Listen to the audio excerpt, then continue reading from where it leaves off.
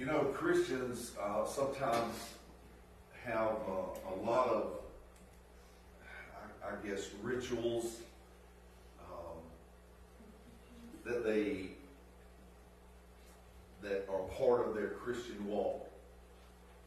And they have a lot of traditions that's part of their Christian walk, with some of them being man-made and which they consider it gospel. But God is requiring one thing from us. And if we can get this one thing right, we can get everything else right. And when the lawyer asked Jesus, he said, what do I need to do?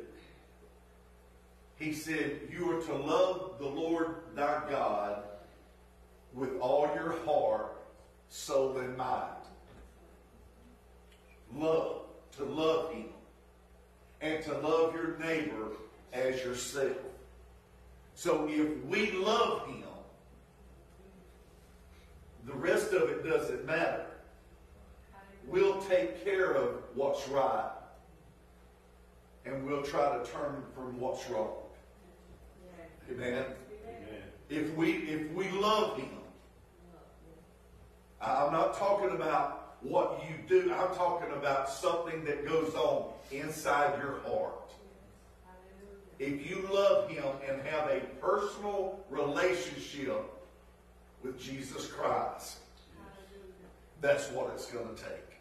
Amen. You say, I've heard people, you ask them, are you a Christian? They say, well, I go to church. I pay my tithes. I try to do things, for people. And really, that wasn't the question you asked them. Are you a Christian? Amen. Christ-like. Are you a Christian? Amen. Do you have a relationship with Jesus Christ? Amen. Amen. We've got to have that. Yes. We've got to have that.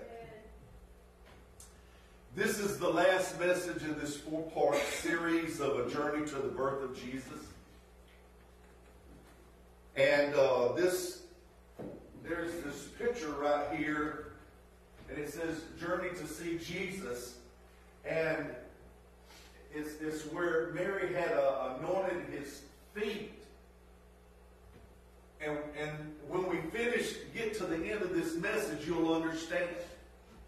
You'll understand why I put that there instead of someone walking to Jesus. Because it's not all about walking, about doing, but it's about that right there. No one else had a love like that. I mean, she humiliated herself. She spent all that she had just to anoint him. I was at this one church, and we done this skit, and I cleared everything from the front. I had a table, I had chairs, I had men sitting around in the chairs, facing the audience. And I had one man, now, when I told him he was going to portray Jesus, his wife looked at me real funny. Y'all get that in a minute. So he was sitting right there. The rest of them were around the back and the side. And his wife was going to be married. And which it kind of, I've heard of, actors really putting everything in it, the tears and everything. But it was so personal to her that when she run down to anoint the feet of Jesus and to wipe his feet with her hair, she looked up and tears was flowing down her face. Hallelujah. It was personal. Amen. That's the way it should be with us. Yeah. It should be personal. Amen. So let's get into this message. See, we preached 3 parts about a journey that that different ones had that was involved in the birth of Jesus. We preached about the Magi's, the three wise men's journey to see Jesus. In Matthew chapter 2, verse 10 and 11, it says, when they saw the star, they rejoiced with exceeding great joy. And when they were coming to the house, they saw the young child with Mary, his mother, and fell down and worshipped him.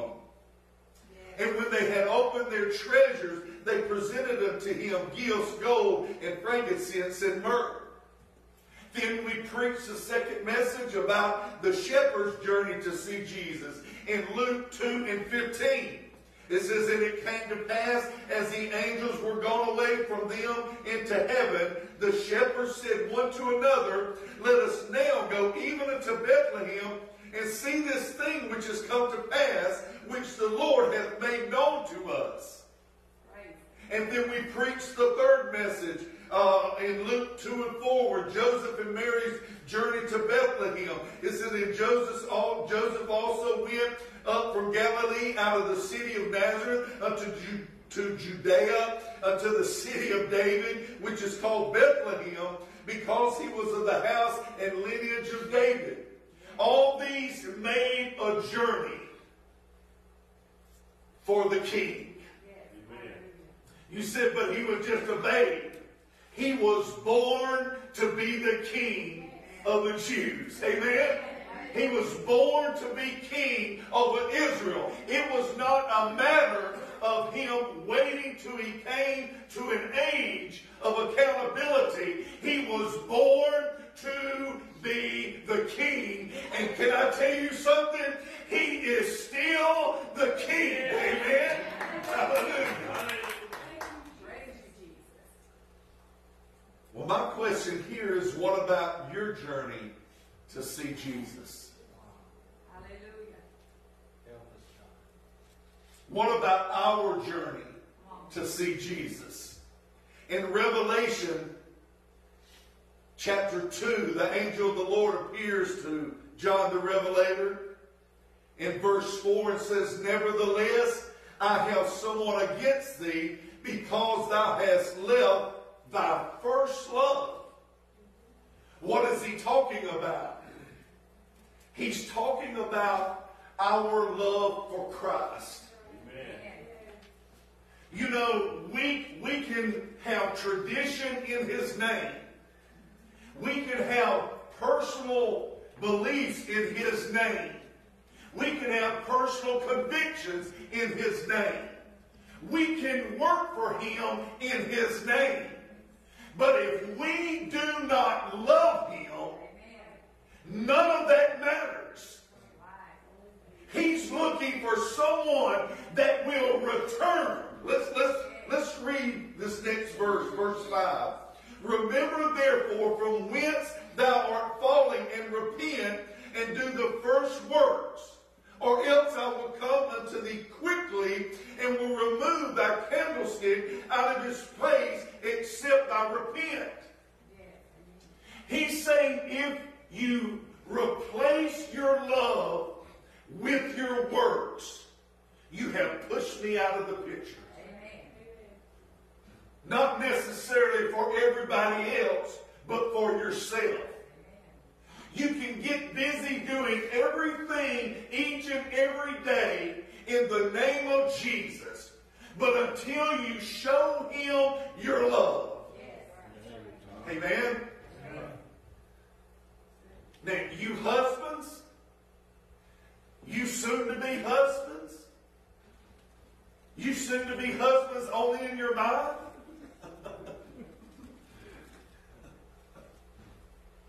if you do not show that wife that you love them, and you only say it and walk out the door, they're going to question it. Because this is what they want. Now, I didn't mean to get into the marriage thing here, but we are. If you do not show them that you love them, they're not going to believe you when you say it. You may think they believe it. And don't you dare ever say, well, I married you, didn't I? I can tell you what happened there. And it's not pretty. Amen? What you grinning about, brother? Hallelujah. I notice his wife had a smile from ear to ear. She'll be saying, peace, brother. Get on somebody else. Show them. It's the same way with your relationship with Jesus. If you're busy doing everything, but you never stop and take time to show him you love him. Amen? Take time. Get alone. Don't just let it be a thing while you're driving down the road. That's good. Don't just let it be a thing when you start to walk into the job place and you say, help me, Lord. Got to go in here amongst these heathens. Don't let it be that. Let it be some personal one-on-one time. Amen? Amen. Because if you are to show your wife love and you only show it in a certain way to let her know you love her when people are around, and you do not do that when you're alone, you think she doesn't catch on to that. Amen. God knows. God knows. He is looking for a relationship. Y'all are the closest to me. Should I talk about it? No, I ain't gonna do it to you. He's like, go ahead.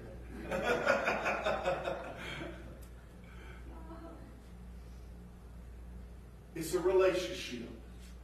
It's not just words. It's not just deeds. But it's proven that you love them. You say, well, I'll die for you, Lord. So why do you not get on your knees and pray to him? And talk with him? And love on him? Why do you not spend time in his presence, just you and him alone? Amen? We've got to have that. Amen. We've got to have that. Amen?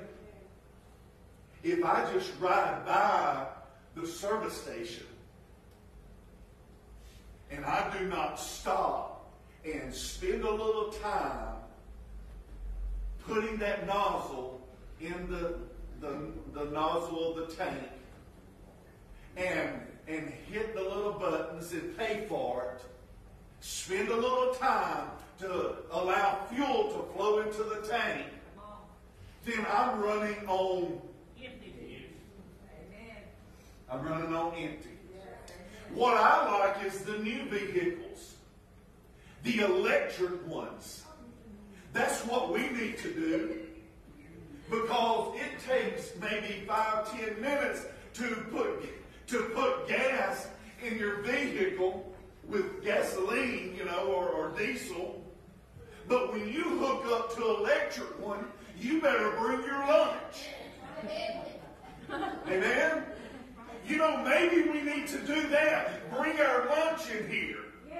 And get in the presence of God and pray a while and say, well, I'm going to take a lunch break and then I'll get back at it. You know what I'm talking about.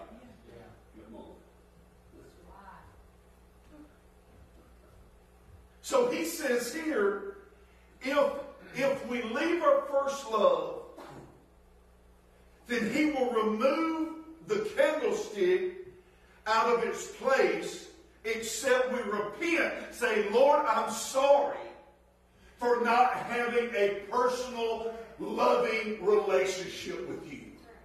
I want it, Lord. So what is he talking about? About removing the candlestick. I mean, what? What's he trying to say here? What did the angel mean? Let's look at this. The church gave life in Ephesus. Life and light. And what he would do in regard to that place would be like removing a lamp and leaving that place in darkness.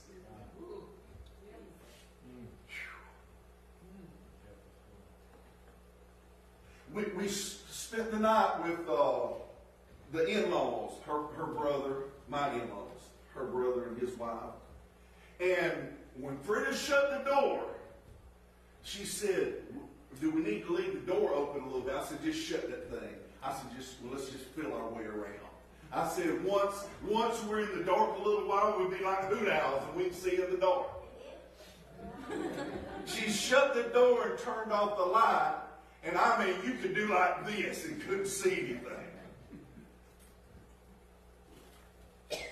What if your soul was like that? Wow. You know, with the light of Christ, even if everything's going bad, you still feel like you have life.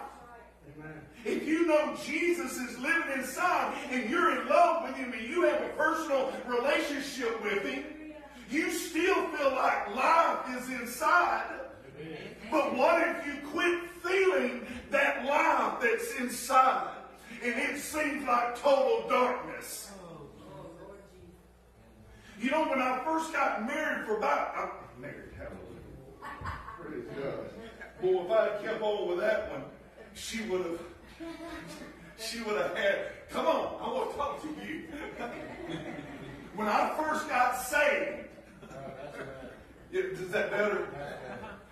There was a cloud of darkness over me. Now see what I'm saying? If I had stayed with that conversation, that train of thought, I'd been in trouble. But when I first got saved, it was like a cloud of darkness over me for about 2 years.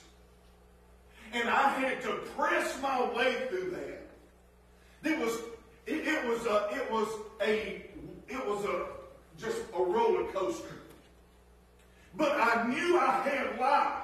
I had something that I hadn't experienced in a long time. I knew I had life, and that's what kept me going. And one day, God moved that dark cloud. And the sun began to shine like it had never shined in my life. Oh, hallelujah. Yes, thank you, Jesus. You don't want that darkness inside. Amen. You want the light of Jesus inside. Because if you have the light of Jesus, when there's someone that's down, when there's someone that's lost, when there's someone that's hurting, you can step into their presence and bring light and bring life. Life comes with that light. You hear what I'm saying? It doesn't matter if this body is in the grave. If you have the light of Jesus in you, you still have life. Amen? Amen. So this is what we need. Amen. We need that. Hallelujah. Praise the Lord. Restoring our passion for Christ. I'm going to make a bold statement that you cannot see God if you do not love Jesus. That's a bold statement to make. It's not about taking communion. We do that in remembrance of what he's done for us. But Jesus said that we have to love. What is God? He's love. And if we're going to be like him, what have we got to be? Love. Amen? Hallelujah. I know this is probably the shortest message I've ever preached, so you write that down. Amen? That's okay. I didn't want to preach a long message. I wanted to give you what God had. And you know I don't use a watch for preaching. You know that more than anybody. But I'm asking you this morning, I'm not going to call you out. I'm not going to ask you to come forward. But I'm going to ask you, do you feel like you need something restored in your spirit? Do you feel like you've gone through a lot of motions and you're asking God, why am I going through these motions? Why am I doing this and doing that and still feel lost on the inside? Still feel empty on the inside? Still wondering, still asking you, Lord, am I really saved? Now, you probably don't do that.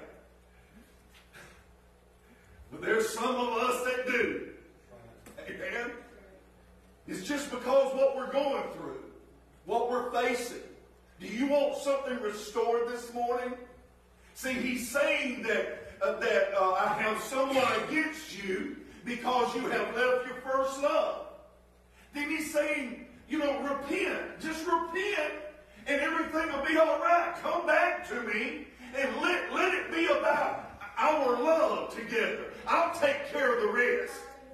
But you just make sure you take care of what's between us. Amen? Sometimes you have to take care of what's between you and someone else. Amen? So I want you to stand with me this morning. And this is between you and God. Let's take care of that's between us and Jesus. Let's make sure our love is a dedicated love. It's a passionate love for Him. Not to do works, but just to love Him. Just to love Him. Let's bow our heads. Father, thank you for this beautiful day that you have given us. Thank you for your love, Lord. Thank you for coming to this earth, Lord. I'm talking about you stepped in the midst of turmoil, Lord. You stepped in the midst of accusations. You stepped in the midst of some angry people that would love to see you dead. But Lord, you have survived it all. You have come to this earth, born lowly. You have come to this earth. You know what we go through. You've experienced it, Lord. You've been there, done this, and you're here to help us, Lord. But God, what you're asking of us is that we love you with all of our heart, Lord. Amen. God, help us. Help us, Jesus. Help us this morning. Lord, help us restore this passion for our love for you. Restore it, Lord. Help us to realize that what is most important is to have quality time with you. Help us, Jesus, to realize that. To have quality time with you. Forgive us, Lord, for not doing that. Forgive us, Lord, for going days, sometimes weeks, without having that quality time with you. Coming to church doesn't make up for it. This is a personal relationship between the two of us. Help us and forgive us, Lord. Cleanse us. God, we want to fall in love with you all over again. We want our love and our passion for you to be greater than it's ever been. Help us, Jesus. Help us, Jesus. And God, we'll give you praise and glory and honor for this. In Jesus' name. Thank you, Lord. Thank you, Lord. Hallelujah. Hallelujah. Praise His name. Praise His name. Glory to His name. Glory to His name. Hallelujah. Hallelujah.